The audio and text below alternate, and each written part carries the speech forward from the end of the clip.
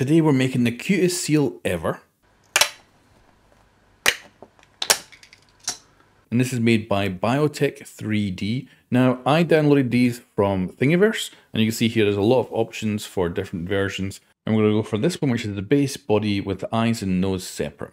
Now, to be noted, I've been downloading these for free off Thingiverse, but the original designer has been kind of systematically deleting all the files. So I don't know if they're planning to maybe put them behind a paywall or something like that.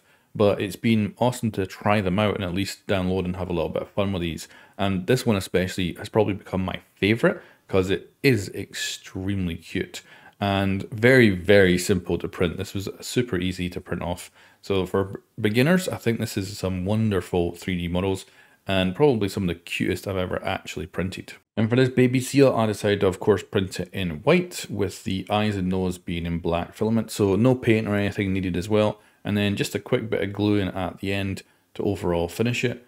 And that's us done. So this is just cool and simple. Nothing to it. Very short video here today. But we'll get through the process here and then show you the final piece. And I hope you guys do get the opportunity to download and try these out because they've been excellent 3D models and beautiful to work with. And overall, a little bit different from other stuff I've seen before. But I also think this could be recreated by people quite easily, this kind of style. So I'd expect to see, if this becomes popular, a lot more like this popping up. So here we are, you can see fully articulated joints, real simple, all gets printed as one, and then the eyes and nose added on. Really nice to print.